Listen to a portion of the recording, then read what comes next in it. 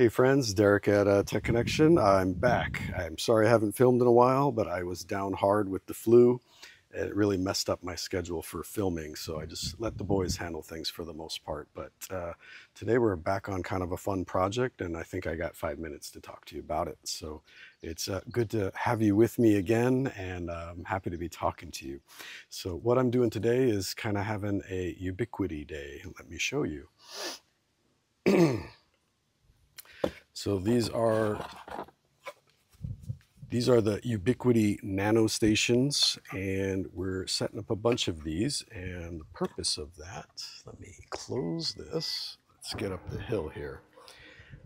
This might be of interest to some of you that are doing something similar. So we've got some solar panels, as you can see, up on this carport. And there's carport, carport, carport. And there's more carports down that way. And there's more carports up ahead, and so on and so forth. So what we're doing today is we're linking all of these together so that they can have internet connectivity between all of the solar panel data collectors. So every one of these solar systems has got some kind of a device, varying eras and ages, and what those devices do is they collect the usage that's going on. Let me just get into the closet. So everybody's got a little Game Boy shaped thing here that is collecting data, statistics, things like that. And they need, excuse me, they need an Ethernet connection.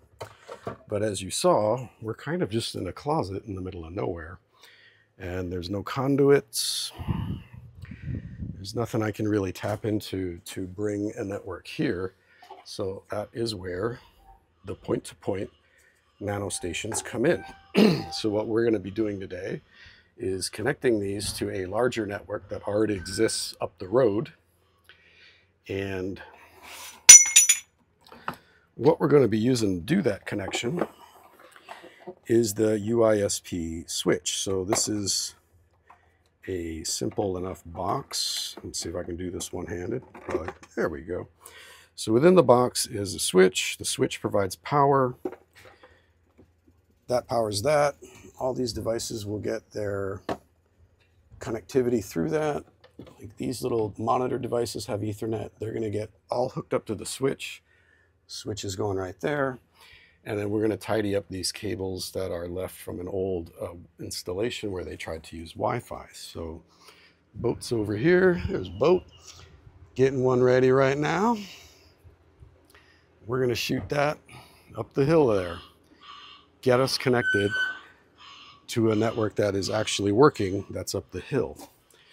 And with that done, once that's in place, we're going to start drilling holes in these walls, and then we're going to mount more APs. And so what there will be is additional antennas on the exterior, and then that will shoot down the hill even further, and we'll hook up more buildings. Leastways, that's the plan. So I'm going to get to work and start doing that, and then I'll film a little bit more, talk about like how it turned out. Okay, thanks.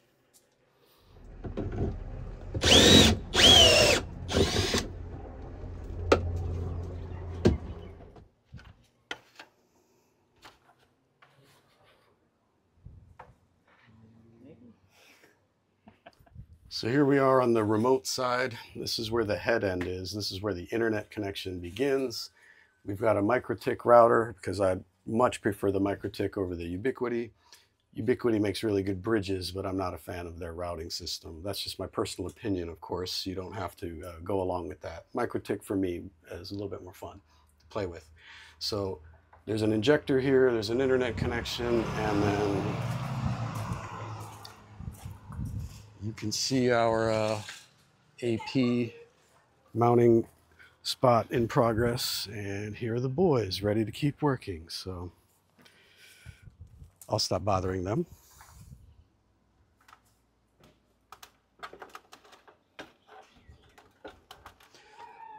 Well, we got everything connected on the bridge. We got 50 dBs, which is just right in the sweet spot of where we would like it. So we're gonna start tying up our cables, making everything nice and neat. So I'll walk you over there. All right, friends. Well, this is what the Ubiquiti box looks like when it's fully installed. And I really like the way that it looks. We're keeping it nice and neat over here. We're going to tidy up the cables a little bit. This closet's getting a little bit wild, so we're going to make some changes to the cabling, and then we'll wrap it up for the day. So that'll be it for us. And it's good to be back on my feet working again, and I appreciate you hanging with me. See you again real soon. We got plenty more coming up, so just hang tight and there'll be more videos. See you in a bit.